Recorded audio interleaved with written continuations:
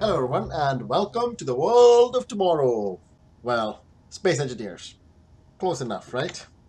If you've been watching my space engineer season on YouTube, you will know that the last few episodes I have been pretty focused on the mining script that Rdav developed. Rdav's AI auto mining script. Actually, the first episode I built a mining ship which was very cube and very ugly, and that night I had while falling asleep, I realized that I could make it better by putting this cargo container in between and making it all a bit slimmer. And I had also not set up the stone ejectors properly. I'd only got one sorter, which meant that the stone was not getting ejected quickly enough. So the next day, I made this one. It's definitely a little less ugly. It's not the prettiest ship, I admit, but with a paint job, which I will do at some point, and a few tweaks here and there, making it a little bit less squarish, maybe adding a few curves down there, it will look better. But I digress. The whole point of doing this video is to show you how you can set up that really cool mining script. I've just disconnected this one from the grid so I can show you the stone ejectors. You probably don't want your miner to make multiple trips back to base just carrying a lot of stone. I've got 8 stone injectors on here, 4 on this side and 4 on this side, and this one only has 2 drills and 1 medium cargo container just hidden behind there. And you'll see there are 1, 2, 3, 4, 5, 6, 7, 8 sorters, and they are all set up to throw out stone. The ejectors, there are just as many. You will see 1, 2, 3, 4, 5, 6, 7, 8. This is probably more ejectors and sorters than you need, but I erred on the side of caution and put on more than I probably needed. These ejectors throw out small chunks of stone, which doesn't interfere with the guidance of the ship. You will also notice, if I can put a few blocks here to demonstrate, that these ejectors are actually in line with this drill. So the stone getting ejected out will be one small block away from the ship, which is great because this drill drills one space around it all the way around. So the hole that this one drills will be large enough to fit the stone. The way the script works is that the ship will go to the asteroid and then it will mine right through to the other end and reverse all the way back. You need to bear that in mind when you consider where you're going to put these ejectors. If you put the stone ejectors in the back, then when you reverse back out, or when the ship reverses back out, you're going to run into the stone. I made that mistake on this ship. The stone ejectors are in the back.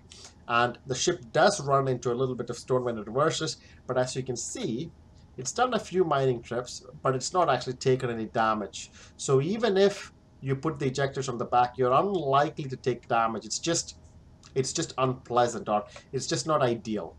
The other thing that you need to consider is that the purpose of this ship is mainly mining. So you want it to be going out there and spending as much of its time mining as possible. You don't want it to spend time parked on your base charging batteries. So you want to think about putting in reactors. Let me just show you that I have a number of reactors. I've set up 4 just to be on the safe side. I've obviously got Tim set up on the base as well. That's Taladan's inventory management system, and that's for another episode, to feed it full of uranium. You might want to use Izzy's refueler script, which is also very good, but it doesn't work well with Tim when I tried it. That's why I've just got Tim working on here. You could put solar panels on here, but then you have a size and shape problem. The ship goes to the asteroid and mines right through. What that means is that you want to keep the ship confined entirely within the range that the drills will mine out. So you have the drill plus one small block to all the way around it. So to the left, up, and as you can see, this whole ship fits within the confine of that one extra block up at the top there. On the left, we are not even using, and that space is used by the stone ejectors to throw the stone out so we don't run into it, and one underneath, which you can just barely see if I try and place this here.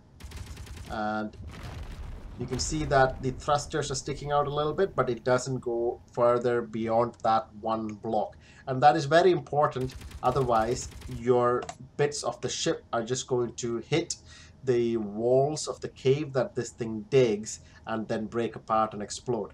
Now, this ship is going to need a few things for the script to work. It obviously needs a programmable block, which I put just in this little hole here so that I can see it, and I will probably reposition it somewhere else because I like seeing that little computer, but that's a aesthetic thing only. And this script, I will show you how to pick up the script to pop in there.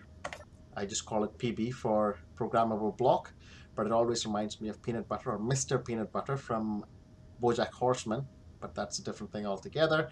And if we look here, this one is clearly running and it wants the GPS coordinates of where it wants to start mining. I will get to that in a minute. Now that is the most obvious thing that you need. The next thing that you need is a remote control. And you can see there's a remote control just sitting right here. The next thing that you absolutely need is the sensor.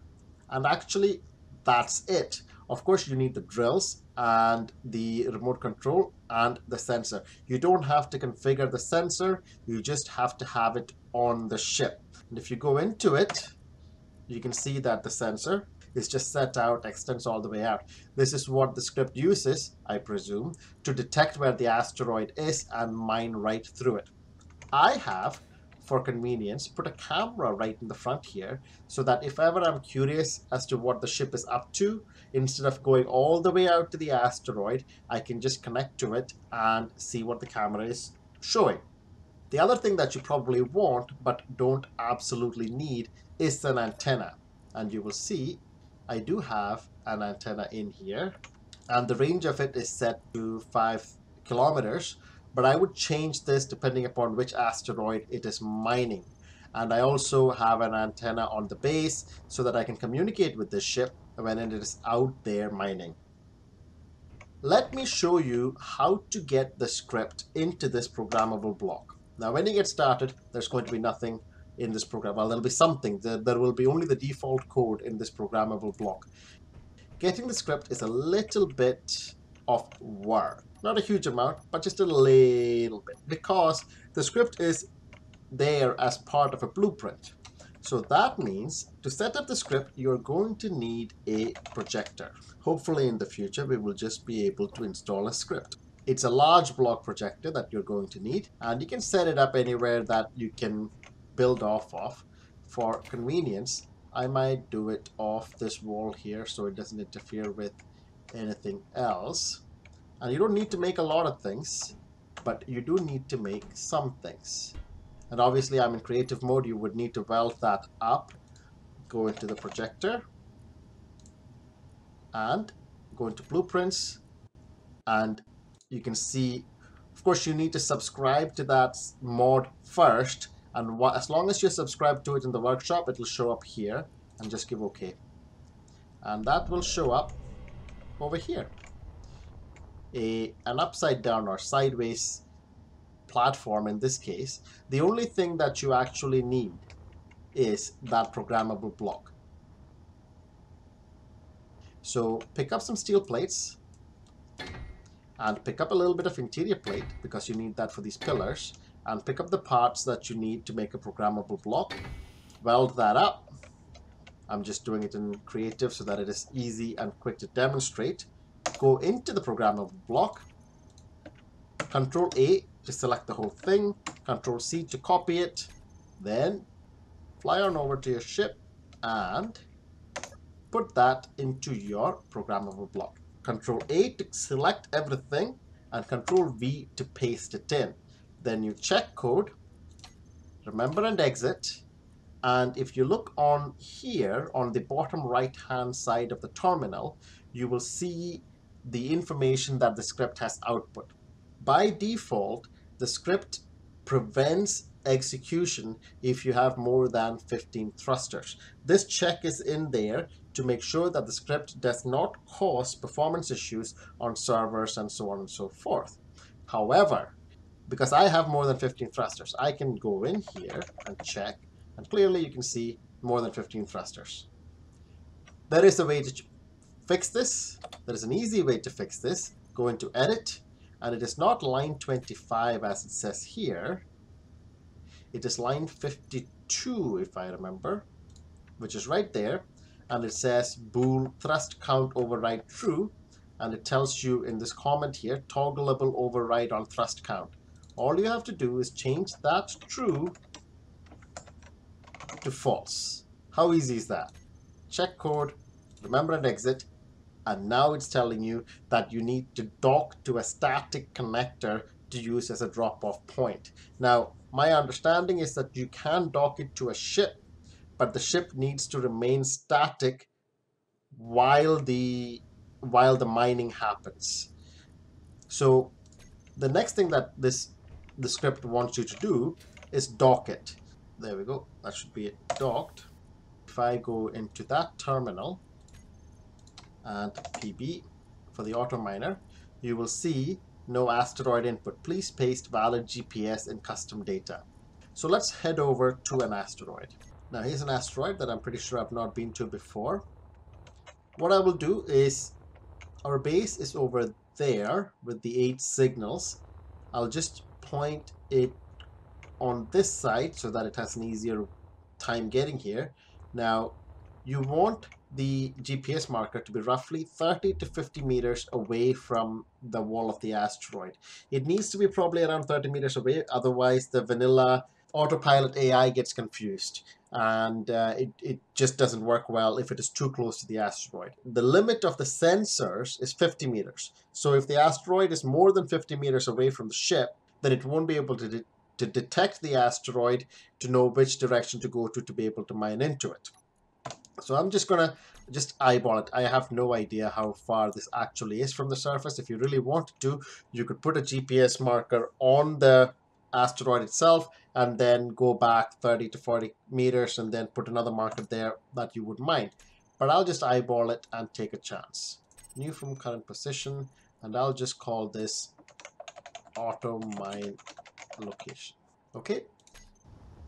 With the GPS marker placed, all we need to do now is put that GPS marker in our programmable block. We'll do that by going into our GPS here, selecting our location, copy to clipboard, and we can just pop it directly in here. Access that, custom data, and we just paste it right in between these two @ signs. So Control V to paste that in, give OK, and you'll see the ship's already taken off. It's on its way over there. Now, there is one thing that you really need to consider when you're setting this up. The mining location needs to be within line of sight of the ship when it is docked. The reason for that is the script relies on the vanilla AI for autopiloting the ship to its destination. And that AI is, to put it politely, terrible at finding its way around obstacles and so on and so forth. So if I was to have a mining location GPS marker behind this asteroid over there, and if I tried to get the ship to go and do that, it would probably get lost trying to find its way around this asteroid here. For it to have the maximum likelihood of working, try and make sure that it has line of sight. Now ideally, you would point it in the direction of the asteroid as well, but in our case, right here, if I did it that way, it might try and go through these ships here, which would be not that great. But clearly it works, even if you face it a slightly different direction, because that ship flew over to here and then made its way over to that asteroid. And you can see that it's wasted no time drilling its way through this asteroid here, and it's also kicking out a bunch of stone, just collecting all on the edges there. One thing that you do want to remember to do is you want to set up the antenna to have enough of a range. Now we are 6.66 kilometers from the base. I hope that's not a sign. We want the antenna to have at least that much of a range. So erring on the side of caution, I'll give it 8,000 meters or 8 kilometers. The benefit of this is I don't have to come over here to really check on this ship. Now, I can't see exactly what it's doing, but with the camera mounted, I can do this from the base. So I'll just go into the Ant Mark II, which is the name of that ship. Ant Mark I is the original ship that you saw at the base, a square, ugly ship. And we can just go into the inventory here and see what's picked up. And we can see that it's already picked up. Oh, actually, I think it's almost, or is it full? It's almost full. The second drill is almost filled up as well. And then it will probably make its way back to the base. So I can do that. And if I want to see what it's seeing, remember the camera I mounted on it? I can just give you, it's clearly still mining and just drilling straight through maybe iron.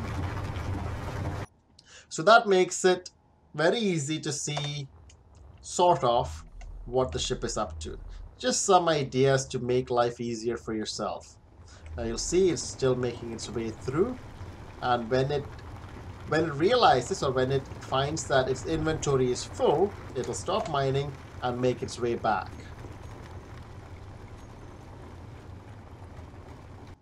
You'll see it's drilled its way all the way out of that asteroid. If I was to guess, I would say it goes out about 50 meters, just to check that there is no other section of that asteroid out here. Then it will reverse its way back. It will repeat this process until its inventory is full, and then it will make its way back to base. If you wanted to send it back to base early, I can show you how to do that as well. But in this case, maybe we will wait for it to fill up and go back automatically. So it's decided that it's full, and it is making its way back. We can check the programmable block to find out its current status, and it will tell us here, docking to offload. There's a ship coming back to park. Now, if you're testing this in creative, bear in mind that the ship will not ever automatically return. The reason for that is in creative, you have infinite inventory capacity. The script checks to see when the inventory is full to determine when it needs to come back. So make sure you're in survival mode, which we are right now, so that the ship comes back and parks to offload the inventory automatically. Once it's parked, docked, and transferred all the cargo, which shouldn't take too long, it will do the same thing again, and this time around we'll wait for it to get partway through, and we'll get it to come back to base early, and I'll show you how to do that as well. There it comes, and it's just going to finesse its way to something very close to the hole it's already drilled out and make its way through. Now, if we want it to come back to base, for example, if you are about to exit the game and you want it to come back, and there's a reason for that, which I will explain later, you will go into here, go into the programmable block, and just in the argument section, just type in FIN. I don't think it needs to be all caps, but I always type it in all caps, and just click run. When you do that, it will say has finished tunnel true, and you will see it reversing back out. So it didn't go through and finish the tunnel, it's just reversing back out already, and it will make its way back to base. The really cool thing to remember about this is that if you've got your antenna set up, you can do this from the base. You don't have to be right next to it as we were right now. We were right next to it just now, so I could show you that it was reversing out and heading back. One thing that you need to be aware of is that when you load the game again, the miner does not reliably continue from where it was left off. It gets confused. It often asks you to start by setting it up with the connector and then set up the GPS coordinates, and it'll make its way again. It'll carry on once you've set it up. So what I always do is 10 minutes before I'm done playing, or 10 minutes before the end of my episode, as it usually is, or 5 minutes or a few minutes before my episode ends, I will access it remotely. See, if we check now, it is several kilometers away, so I just access it remotely like so. Ant Mark II, PB, it's already on its way back, but I would just type in fin and run, and I would just wait for it to come back to base before I saved and exited the game. If you save and exit the game with the ship somewhere out in the middle of an asteroid and it's asking you to find a connector, as long as you have an antenna attached to it, it's not all bad news. I have a home waypoint set up just here, and I just go into it. So for example, I will show you with the Ant Mark 1, even though it is in the base just now. I will just go into the remote control unit for that, and I will ask it to go to a waypoint, home waypoint, add, and I would remove these two other waypoints which are set up by the script and ask it to just go there. So it would make its way back to base unassisted. So all you would have to do is wait for it to come back to base, park it on a connector, set up its additional GPS coordinates, and off it'll go again to continue with the mining. I haven't really run into any other issues with this script. I have absolutely loved this, the way it works. It is so autonomous, and it does a wonderful job of mining large amounts of ore without any supervision.